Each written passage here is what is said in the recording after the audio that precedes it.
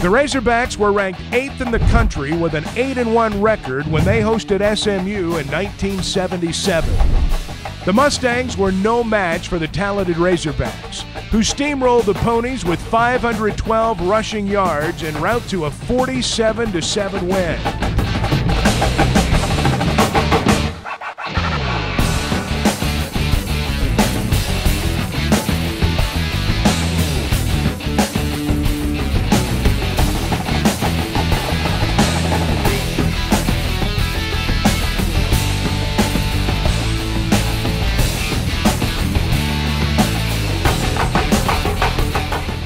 Following the game, Arkansas fans and students threw oranges across the field in celebration, anticipating the Hogs' first Orange Bowl invitation that would come the following week.